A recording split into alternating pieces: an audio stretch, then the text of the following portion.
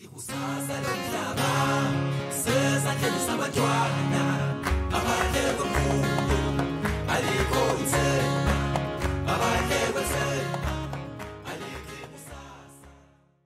we've just launched the KidsMBA program.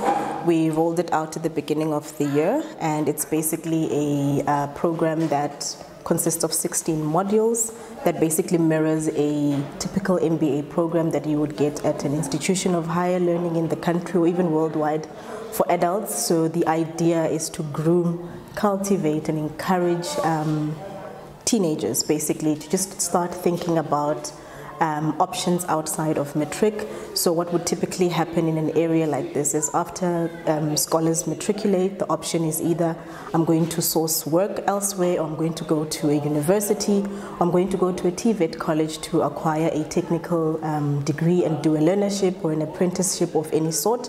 So the idea is to say here's a third option to go the entrepreneurship route. Even if you do go to a university and get a degree, but there's always an option to get opportunities to get an income that is outside of formal employment. So that is basically the objective of the KidsMBA.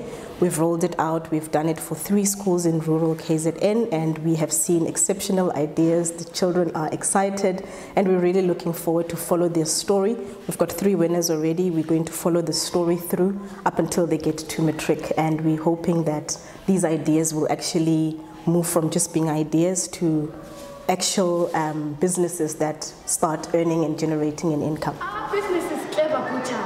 We sell meat. Our business won. We won! In front of you are owners of Emma's Zulu fashion and tradition. And we won!